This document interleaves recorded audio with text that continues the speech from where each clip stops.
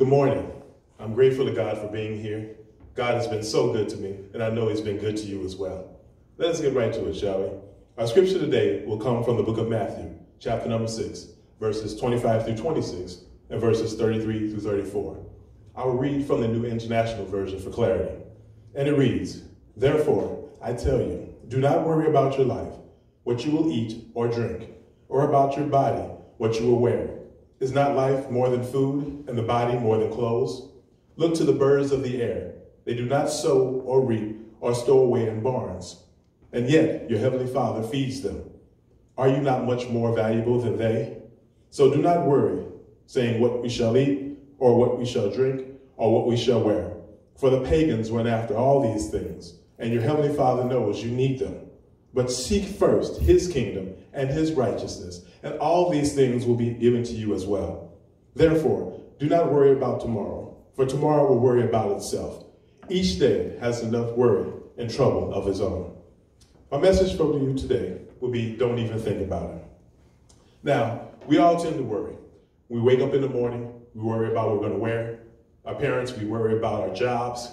We worry about our young kids. We worry about how we're raising them. We worry about our older kids. If we prepared them for this life, for this cruel world that we're sending them out into, with gun violence, drugs, and shootings going on each and every day, that concerns us. Our young people, they're also worried as well. They worry about school. They worry about their grades. They worry about their relationships. They worry about themselves. They have their own self-esteem issues. Some of the friends that they call friends are gossiping about them, talking about them, telling them things so that they can look good. It is then when our young people learn that their enemies can be real and their friends can be fake. Now, we all tend to worry. Sometimes we worry so much that when we wake up in the morning, we don't even get rest at night because we went to bed worrying so much about the things before. We worry about the pandemic. In this day and age, we worry about even getting close to each other for fear of transmission. We worry about our health. We worry about our fitness. One of the things that I'm finding out as I'm getting older is that things that tend to live upstairs want to move downstairs. We also worry about our finances, whether or not we'll be able to make ends meet. One of the things that we're finding out today also is that there seems to be more month than money. I'm here to tell you today, though, that God says some concern and some worry is okay. It helps you plan. It helps you prepare. It helps keep you focused. These are the worries and the things that you are in control of. Now, too much worry, too much excessive worry can cause fear and anxiety. It keeps you focused on you. It keeps you focused on whether or not you can make things work, maybe whether or not you can build your home and take care of your needs on your own, as if you can do it anyway. God says today, trust him. He will take care of you. He wants to take care of you. He wants to provide your needs. If only you allow him to. One of the things that worry does is it calls into question 3 things about your character that you need to correct. 1, worry questions where your loyalty lies. It also frustrates your faith and it puts your priorities in the wrong place. Now, we talk about where your loyalty lies. One of the things that you have to understand, and Jesus even talks about, is that you cannot serve God and mammon. Now, when we're talking about mammon here, we're talking about money. We're talking about you cannot live with a divided loyalty to serve God and try to serve money. That will not work. You put your faith, your trust, your hope, your provision in this money. You look to the money as your God and not to the God of the money. These are the things that you need to correct. Now, when we're talking about how it frustrates your faith, Jesus says to us that God values us more than he does the birds of the air and the lilies of the field. Now, they're not shirking their responsibility and not taking care of themselves, not going out and looking for provision. But what he is saying is that he will make sure that it's there for them, that he's providing for them. Worry tends to provide a resistance to the growth of your faith. What does that mean? Well, when you exercise a muscle, you strengthen that muscle. Now, if you're not strengthening that muscle called faith, that's because you're not putting your trust in God. You're not allowing him to take care of your needs. You're not practicing that faith building exercise. One of the testimonies that I often tend to bring up is about our Honorable Bishop Battle and how he was tested in that instance. He was providing for a church, had a bill come up due for his daughter, for his tuition for his daughter. And he was faced with the challenge of how to take care of this tuition when at the time he did not have the funds available. Now, he could have done anything that he wanted in terms of trying to look within himself, trying to look to himself to take care of it. But he knew that he was doing God's work. And he knew that God said, I will take care of you and I will provide for you. So he put that worry into God's hands. And when you know it, days before the tuition was due, a friend called that had some past due debt that he knew nothing about. And it was almost to the exact amount that he needed for that moment and for that instance.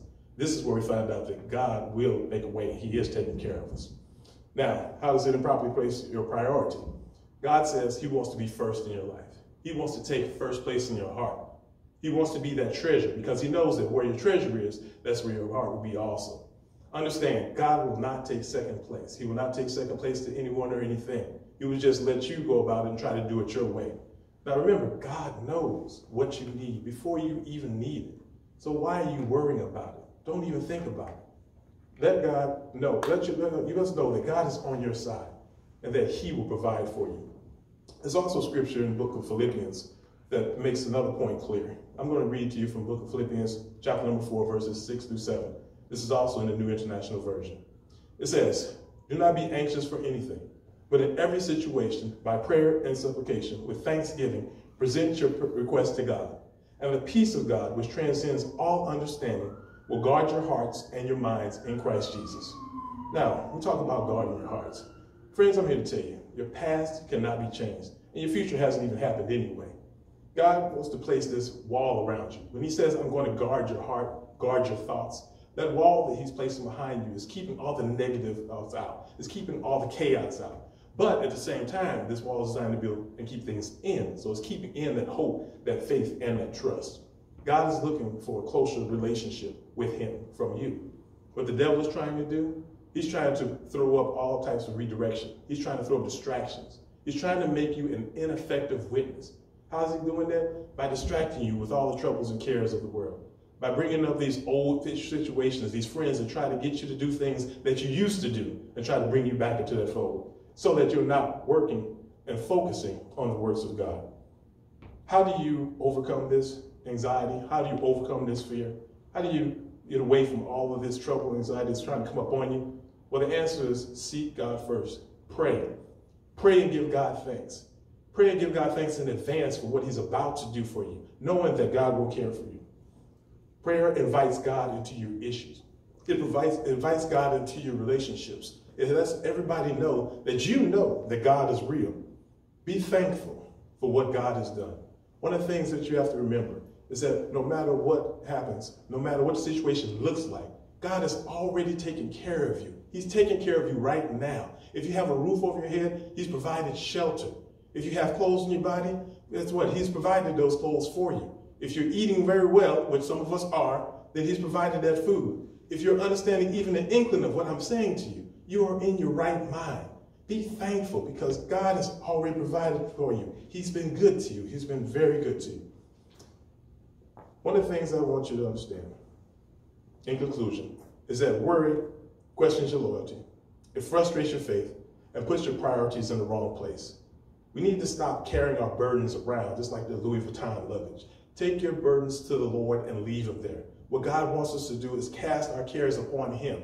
When we do so, it allows us now to be more free to do the work of God. It allows us now to be a witness, to be a faithful servant unto God. Get rid of those problems, get rid of those issues, and let God have his way. So I admonish you, my friends, let God take care of you. Trust in God's love. Trust in his provision. God loves you. He cares for you, and he wants to take care of you. So keep looking and seeking to God. Seek God for his help. Seek God for his love. Seek God for his provision. God help you. God keep you. May his grace face shine upon you and give you grace. Amen.